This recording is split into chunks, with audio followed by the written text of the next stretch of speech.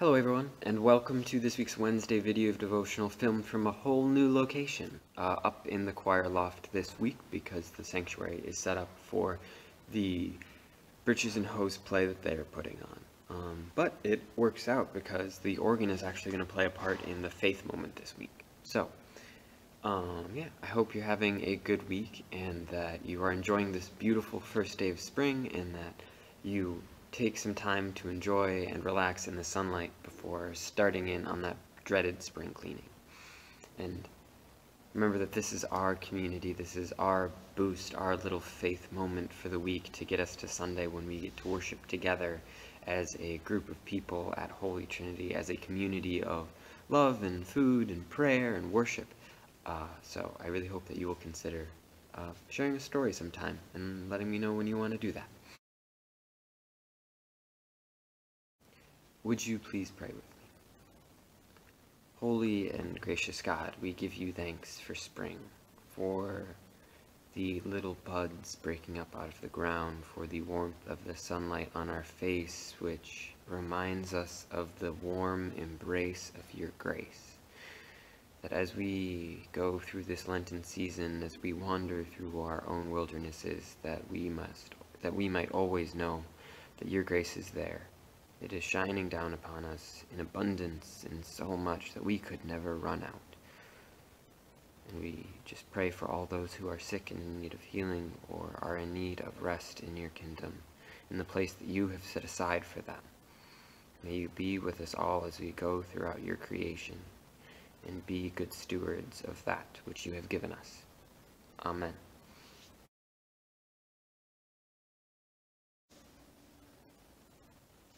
The theme for this week is rebuking the devil, and our verse is Luke 4:1 and 2. Jesus, full of the Holy Spirit, returned from the Jordan and was led by the Spirit in the wilderness, where for 40 days he was tempted by the devil. He ate nothing at all during those days, and when they were over, he was famished. So, this is our Lenten verse, right? This is the verse on which we build the whole kind of season of Lent. We model the life of Jesus in the sense that for 40 days we wander in our own wildernesses. We repent and turn to things that are of God, and yeah, that is our Lent. This is kind of our foundational verse. But I think it's interesting that in talking about Lent, we do focus on the repentance, and we focus on wandering in the wilderness, and we focus on kind of turning back to God and all of that. But we leave out one kind of critical aspect of Lent. We talk about it maybe during your Ash Wednesday sermon, but then after that, it's not really mentioned. And that's that during this time in the wilderness, Jesus wasn't alone. There was someone else there in the wilderness with him, and that someone else was the devil. And the devil tempted Jesus, and Jesus rebuked the devil and turned to things that are of God. And we've stopped talking about that. And I'm hoping today we might think a little bit about what it would mean to reclaim that, to reintroduce this idea of that Jesus wasn't alone, that the devil was there in the wilderness, and what does that mean for our own wandering in the wilderness during Lent? Because I kind of believe that it means that when we are wandering in the wilderness during Lent, we are not alone either. That Jesus is there with us, of course. Our Lord and Savior is always with us, always giving us grace and mercy and love. But the devil is there too. The devil is there tempting us to turn to things that aren't of God, to tempt us into things that are not of the kingdom and don't bring the kingdom down here to earth. And I'm sure by now, many of you are uncomfortable, because in our modern kind of church, in our modern post-enlightenment, Western intellectualism, whiteness, white churchness, we don't talk about the devil. We kind of believe talking about the devil is a sign of immaturity or naivete or of some sort of sickness. And, well, that might be true, and we have different beliefs about how, like, well, that's just bad theology. I'm not sure getting rid of the devil entirely is the best option. I mean, as Friedrich Nietzsche said, God is dead. And while I don't necessarily believe that, I think today we've kind of convinced ourselves that while God might not be dead, the devil definitely is. We've managed to kill the devil. And instead of talking about the devil, we talk about evil. But in our conversations about evil, we enter this kind of gooey, nebulous that's hard to talk about, because when variably you end up talking about different levels of evil, or, oh, is that thing really evil when it's not as bad as this other thing over here? And then we just end up stop talking about it, because it doesn't make us feel good, it makes us uncomfortable.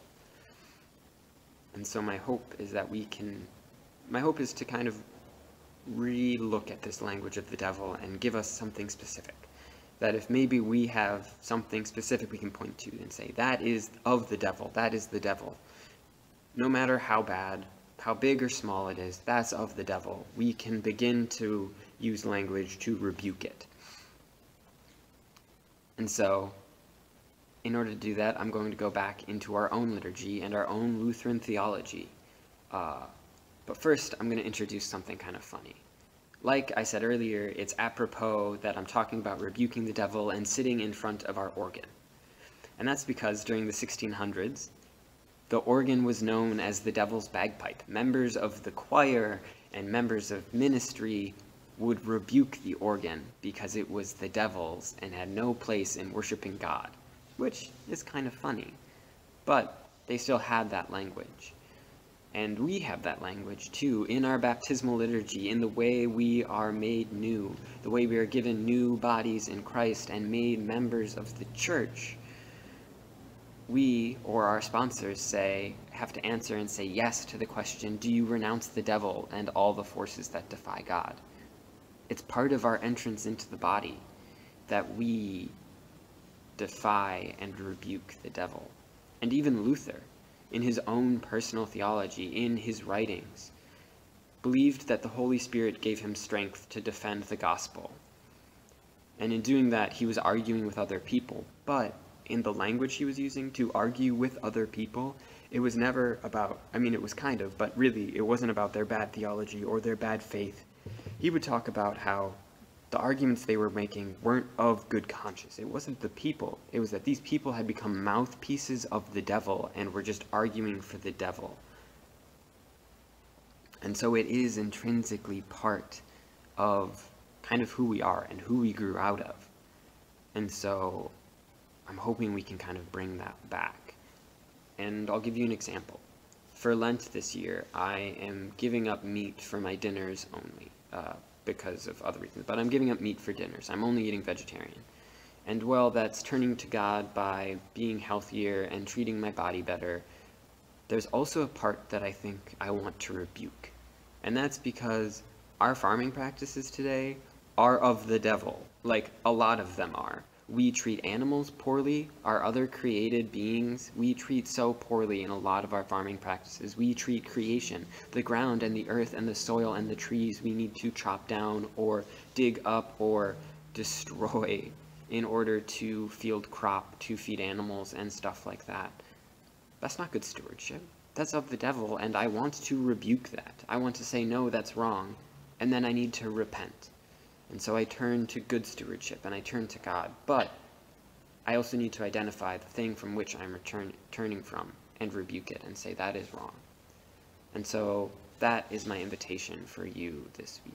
That you look at your Lenten practices, or you look at other times you've repented, and pay attention to the way you are rebuking the devil in that repentance, and name it. You can name it by commenting below. You can name it in your own silent prayers to God.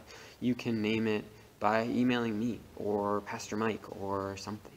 But I invite you to rebuke the devil and name that rebuking in your repentance. So receive this blessing. May God keep you in God's grace. May she put the shield of the Holy Spirit and the armor of God as you go and defend the gospel and rebuke the devil. And may, when you fall short, may you know that God will always be there to welcome you back with loving arms and in a grace and mercy that is never failing. Amen.